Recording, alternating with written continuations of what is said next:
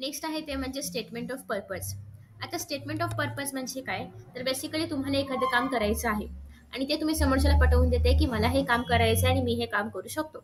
So basically या ठिकाणी तुम्हाला मार्केटिंग स्किल वापरायचे आहेत की तुम्ही ते काम कसं करू शकता हे समोरच्याला पटवून द्यायचं आहे.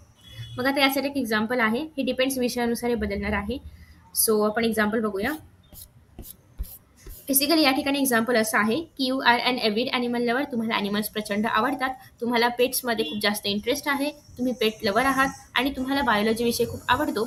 You wish to make a career in this field आणि तुम्हाला या फील्डमध्ये करियर करायचं आहे. The university of Cambridge offers an excellent course or programme which would boost your career. आणि कॅम्ब्रिज युनिव्हर्सिटीने खूप चांगला असा प्रोग्राम लॉन्च केलेला आहे जो की या विषयाशी निगडीत आहे, ॲनिमल्स बायोलॉजी वगैरेशी निगडीत आहे आणि तुम्हाला त्याच्यामध्ये त्या कोर्समध्ये स्वतःला एनरोल करायचं आहे. तर make a statement of purpose which will help you to get admission to this university. आणि तुम्हाला असे एक स्टेटमेंट ऑफ पर्पज करायचं आहे की जेणेकरून ते लोक तुम्हाला त्या कोर्समध्ये एनरोल करून घेतील. ओके, सो तुम्हाला त्यांना सांगायचं आहे, पटवून द्यायचं आहे की मी या कोर्ससाठी योग्य आहे किंवा मला हा कोर्स करणं किती गरजेचं आहे किंवा मला हा कोर्स का करायचा आहे. बेसिकली हे तुम्हाला पटवून द्यायचं आहे. म्हणजे तुम्हाला एखादी गोष्ट का करायची आहे हे समोरच्याला तुम्ही सांगणार आहात आणि त्याच्याकडून एक पॉझिटिव्ह रिस्पॉन्स येईल असं तुम्ही इथे लिहिणार आहात. सो बेसिकली मग इथे काय सांगितलेलं आहे की I was extremely fascinated by nature and it's aspects right from my childhood. मग तुम्हाला सुरुवात अशी करायची आहे की ते काम जे पण तुम्हाला सांगितलेलं आहे स्टेटमेंट ऑफ पर्पजमध्ये जे पण तुम्हाला दिलं असेल तर ते करण्यासाठी तुम्ही किती फॅसिनेट आहात किंवा तुम्हाला ते कसं करायला आवडेल किंवा तुम्हाला ते का करायचं आहे. सो हे सगळं याच्यामध्ये आलं पाहिजे आणि शक्यतो तुम्ही त्या कामाप्रती किती आकर्षित आहात हे वगैरे याच्यामधून दिसलं पाहिजे की तुम्हाला ते करायचंच आहे. म्हणजे basically you want to do that, you want that वगैरे वगैरे वगैरे. सो हे सगळं याच्यामध्ये आलं पाहिजे. मग त्यासाठी त्यांनी सांगितलेलं आहे की ॲनिमल लवरबद्दल सांगायचं आहे. सो त्याच्यामुळे सांगितलेलं आहे की लहानपणापासून मला नेचर आणि ॲनिमल्स वगैरे हे सगळे खूप आवडायचे.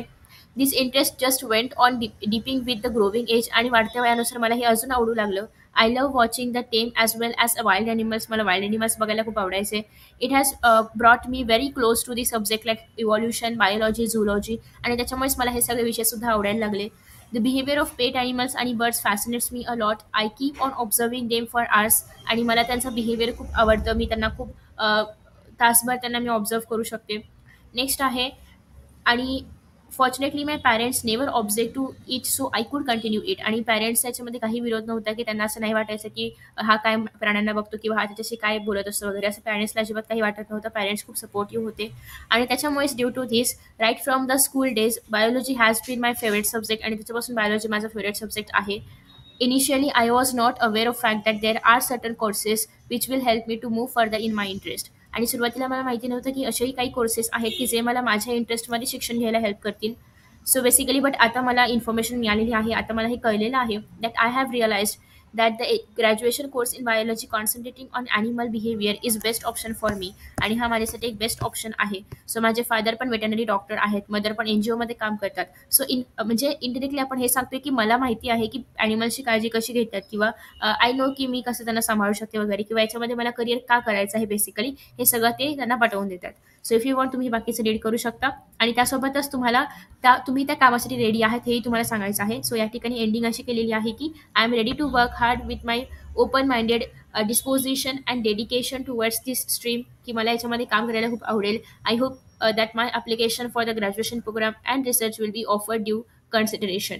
सो बेसिकली माझं हे जे अपील आहे किंवा मी जे काही इथे मांडलेलं आहे किंवा माझं हे जे ॲप्लिकेशन आहे ते तुम्ही कन्सिडर कराल आणि मला ॲडमिशन द्याल अशी एक तुम्ही एक आशा खाली व्यक्त करू शकता. आय होप वगैरे म्हणून व्यक्त करू शकता. ओके, सो बेसिकली हे आहे स्टेटमेंट ऑफ पर्पज.